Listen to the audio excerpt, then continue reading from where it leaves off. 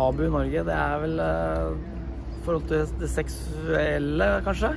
Forhold til skjønn og homofili og alt sånt vel fortsatt tabu I Norge, selv om det har blitt mye mer åpent, vil jeg si. Men, ja. Det vel for det meste sånn seksuelle ting. Sånn seksuelt overgrep og sånn? Ja, det ikke så mye snakk om I det hele tatt. Det blir veldig sånn, ikke snakk om det. Det sånn, oi! Vi snakker ikke om det. Heller ikke om sånn seksuell orientering og sånn. Det veldig sånn, det din sak, ikke alle trenger å høre om. Ja. Tabu I Norge. Det fremdeles mange ting som tabu. Det som jeg føler mest på det som omhandler følelser og problemer knyttet til følelser. Og det jo et voldsomt spenn I tematikk. Ja. Jeg tror veldig mange, spesielt unge I dag, har veldig mange ting som de ikke kan snakke med særlig mange. Ja. Religion, seksualitet, hva som normalt, hva som ikke normalt.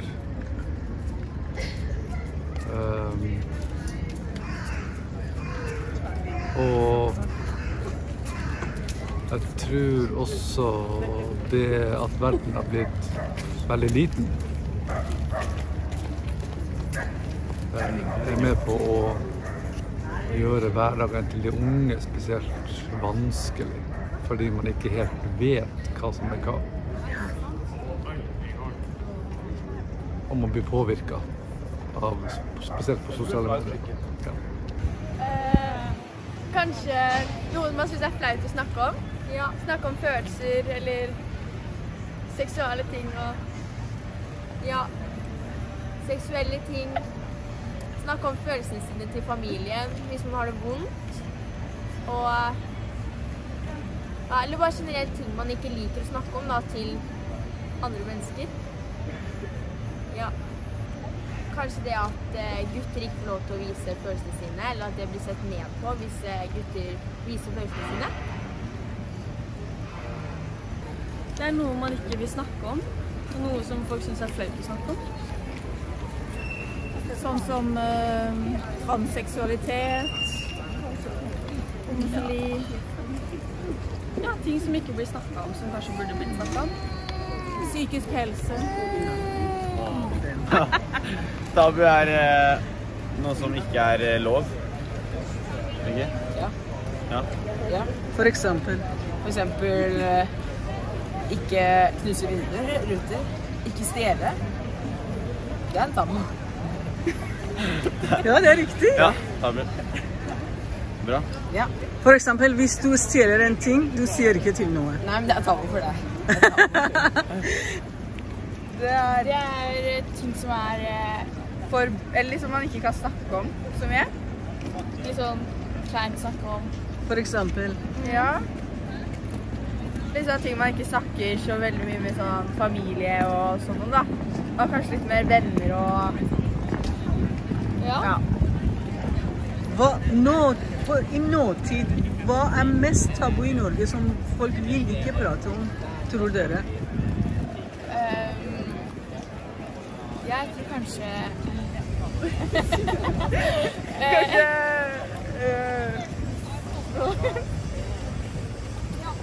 Bare tenk litt, det går bra. Okay.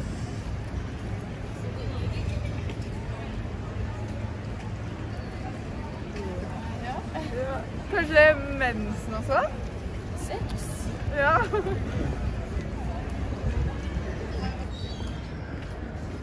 I don't think anything is taboo in Norway. I mean, I don't know of anything. Det vel psykisk helse. Det ikke så mye snakket om, I hvert fall blant gutter. Ja. At gutter kan på en måte ha følelser og føle seg på en måte Så at de ikke blir sett i samfunnet da, på samme måte som jenter, og ikke har samme tilgang til hjelp. Ja, jeg tror mange vet om det, men kanskje ikke velger å snakke like mye om det som jentene sin psykiske helse, og gutter ikke tør å snakke helt om sin psykisk helse også. For det er veldig sånn guttastemning, ikke sant? Ja. Og da snakker de ikke kanskje like mye om følelser og alt da. Og så er det jo rasisme og sånn da. Det er på en måte veldig vanskelig å snakke om, for det er veldig lett å si noe feil. Og det er et veldig, eller på en måte et tema man må være veldig forsiktig med. Men det er jo absolutt noe man må snakke mer om. Og så er det kanskje noen som synes det er vanskelig å snakke om rasisme fordi de ikke har opplevd det selv. Og om folk som ikke har opplevd rasisme snakker om det, så kan det hende at de tråkker ut feil og ikke klarer helt å se det fra en riktig synsvinkel da. Ja, det er et godt spørsmål. Hva skal vi si? Det kan være så mye, egentlig. Men jeg tror kanskje at seksualitet fremdeles er tabu. Ja. Og til dels å fortelle om at vi ikke har det så bra. Selv om folk utleverer seg i ukepress og alt, så allikevel, tror jeg. Så tror jeg det kan, jeg tror det for en del som er for eksempel veldig på høyresiden, litt sånn mot ekstremisme, eller at man stemmer de nye partiene som har fått litt medvind de siste årene. Jeg tror det er ganske tabu å si det høyt, så det er jo mange som heller gjemmer seg på nett og ytrer der da. Og så tenker jeg at det er vel egentlig bare bra at det er tabu, for det er ikke så bra. Det er jo mye med økonomi da. Det å ha dårlig økonomi, det er jo negativt. Mange setninger. Man snakker ikke om? Nei.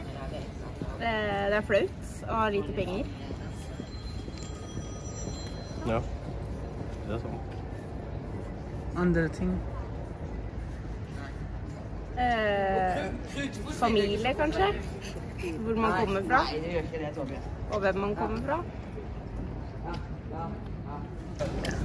Men jeg tror også at økonomi er mye større tabu enn folk vil innrømme.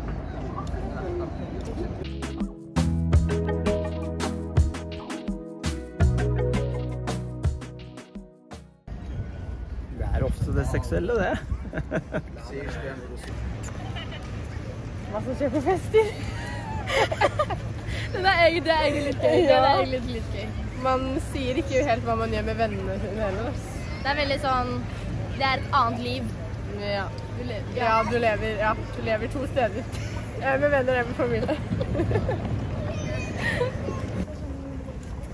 Ja, det kan være så forskjellig. Det kommer litt an på hvordan familien har både organisert seg og hvor stor åpenhet det er i utgangspunktet. Der jeg kommer ifra, så har det aldri vært problem å prate om noe som helst ifra seksualitet til følelser, til religion, til egentlig hva det måtte være. Men jeg tror jeg har selv en sånn vi driver en egen podcast om rus og psykiatri, og som er en podcast som er en del av undervisningsopplegget til ungdomsskoletrinnet der jeg kommer fra. Der får vi veldig mange spørsmål inn, og de spørsmålene kommer inn til oss fordi de har ingen andre å snakke med om de spørsmålene. Og det er selv spørsmål som er knyttet opp mot seksualitet, ting som de synes er vanskelig å få til seksualitet, men også selvfølelse, det å forholde seg til sosiale medier, og de her nære tingene som normalt sett man skulle kunne prate med sine nærmeste om, men der det ikke går. Ja.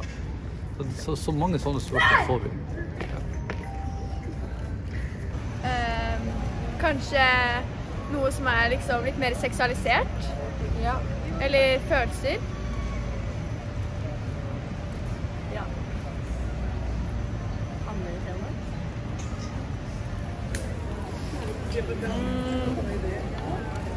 Nei, det er vel ting som skjer i ungdomstiden, og ting man kanskje snakker med vennene sine om, ting man synes kanskje litt flaut, eller som man kan bli dømt litt for, kanskje. Kanskje økonomiske utfordringer. Bra spørsmål. Nora, du har ikke sagt noe? Han er for eksempel i dag gjør noe ulovlig. Han får ikke lov til å være i Oslo, men han er her for det. Det snakker vi ikke om. Det snakker han ikke til foreldrene om. Ja. Nora, har du noe? Nei. Nei. Men ikke bare om deg, i Norge. Jeg vet ikke. Hva man ikke prater om med familien sin. Ja, har du noe å si? Ting man gjør galt, brutt ting. Det er sex. Ja. Og sånne greier. Ja. See, I'm single, so I don't have that problem. I talk to people about anything that comes to mind, so I don't ever run into any subjects that I can't talk about. Det er vel kjærlighetsliv, kanskje? Kjærlighet. For min del. Og kjærester og sexlivet sitt og sånn. For det er litt sånn... Jeg vet ikke, man snakker... Det er litt flaut. Ja, det er flaut. Hvertfall foran familie. Ja, men det er kanskje noe man snakker med venner om. Ja. Men jeg vet ikke, også er det litt vanskelig å... Sånn legningen, seksual legning, sånn det man liker og sånn, kan være litt vanskelig å snakke med familie om. Fordi familie kan dømme og ikke støtte. Og familie er på en måte de man trenger skal støtte deg. Og det å si til en familie, og så får man en negativ reaksjon, kan være litt skummelt. Så folk velger å holde det inni seg. Ja. Sex. Nei, det er økonomi da. Økonomi og seksualitet og slik. Det prater man ikke med familie om. Føler jeg i hvert fall.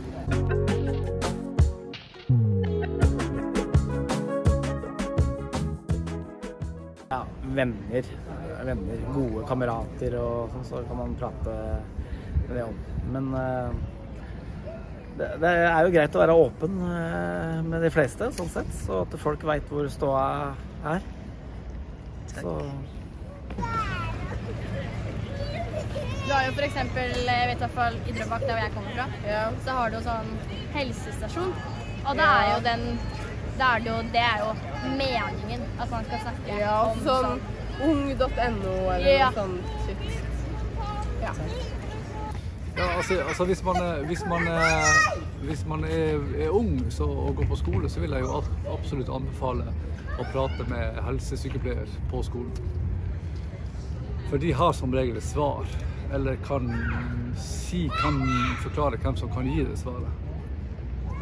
Eller så vil jeg bruke folk som man har tillit til, rett og slett.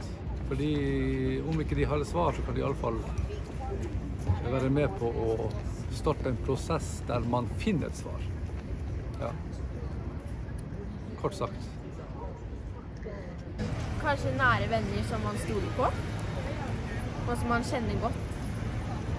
Man kan jo også kontakte sånne numre som du på en måte ikke kjenner. Kanskje det er lettere å snakke med noen du ikke kjenner. Sånne anonyme mennesker på nett. Ja.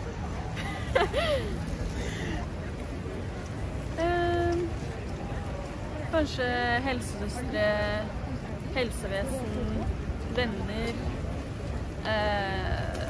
voksne kontaktpersoner som man ikke trenger å ha noe nært forhold til, kanskje. Det kan føles tryggere. Det var veldig fornuftig sagt. Ja, nei, jeg tenker også en god venn, eller oppsøke profesjonell hjelp.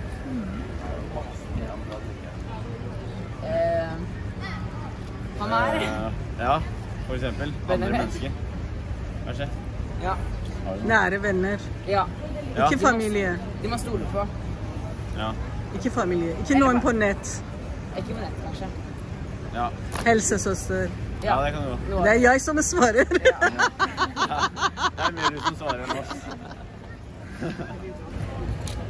Venner. Kanskje noen som ikke er i familien din, da. Ja. Så hadde gjort feil, noen du ikke kjenner, liksom. Ja, Jeg synes i hvert fall det er veldig kleint å snakke med familien min og sånn. Ja, mamma. Jeg snakker aldri med dem. Man må stole på, men Noe man stoler på. Ja. helsesøster. Ja, helsesøster også. Well, yeah, I suppose that you know, there are things that I certainly couldn't start talking to a young person about sexual things. That would be inappropriate. But that never occurs to me to do that, so it never becomes a problem for me. I don't know of anything else, I think. Ja, det er jo veldig viktig å ha nærme for eksempel venner da, rundt seg. Og om man liksom ikke vil snakke med om familie om det, så er det viktig at man har gode venner som forstår deg og kjenner deg ganske godt da. Ja, jeg tror jo venner kjenner jo, i hvert fall mine venner kjenner meg bedre enn familien min på en måte. Så jeg tror at det kanskje var litt lettere for meg å snakke med dem om personlige ting. Men noen har jo bra forhold med familie og kan snakke med dem. Så det er jo familie, venner, vet ikke, skolekamerater og lærere og sånt. Og generelt voksne. Som man stoler på. Ja, og som man har tillit til. Psykologen sin? Ja, enig. Og så venner.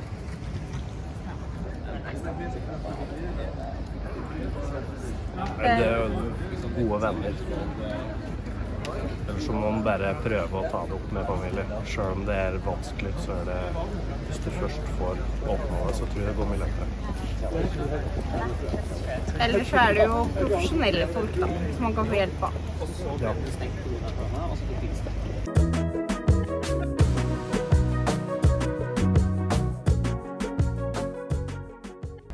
Jeg er fra Østlandet. Jeg er 3 mil utenfor Oslo. Og jeg er fra Oslo, fra Manglerud rett borti her. Jeg er fra Drøbak. Det er jo egentlig ikke så langt unna. Nei. Det er bare... Det er et fint sted. Det er et fint sted. Vi snakker jo østlandsk. Ja, vi snakker det sammen. Ja, basically. Ja, jeg kom der fra Narvik, så det er Nord-Norge. Vil du si hva podcasten din heter? Den heter Rollenes og gutta, heter den. Ja. Og den er fritt for alle å bruke. Okay. Tusen takk. Bare hyggelig. Vi kommer fra Lillestrøm. Ja, så det er jo Østlandet, er det ikke da? Jo. Tusen takk. Indre Østfold. Jeg er fra Bergen. Ja. Tusen hjertelig takk. Det kommer vel fra... Østlandet. De bor i Nittedal. Det er Østlandet. Østlandsk. Og Nittedal. Ja. De bor i Nittedal. Ja. Jo da. Tusen takk. Vær så god. Vi kommer fra Lillestrøm. Ja. Det er bokmåldialekt. Ja. I live in Norway now, but I'm from near Seattle, Washington, so I'm American, and that's the kind of English I speak. Is it something you want to say about Norway? Well, I've lived here now for 26 years, so I came here for a year because my great-grandmother came from Western Norway, and I wanted to see what it was like, but I've been here ever since, so I think you could say I like it here. Thank you so much. You're welcome. Ja, dialekt. Jeg snakker ikke bokmåla. Bokmåla er et skritt. Vi snakker vel østlandsk. Ja. Og vi kommer fra Bærum. Ja. Tusen hjertelig takk. Mange takk. Jeg kommer her fra byen, og familien min er fra byen. Faren min kom fra Bergen. Mener du Oslo? Ja. Ok. Det gjør jeg. Og jeg er litt østlandsdialekt. Jeg kommer fra litt utenfor Oslo. Familie også fra Oslo. Tusen hjertelig takk. Jeg er fra Flisa, og det er 2 timer nord herfra. Ja, jeg også. Tusen hjertelig takk.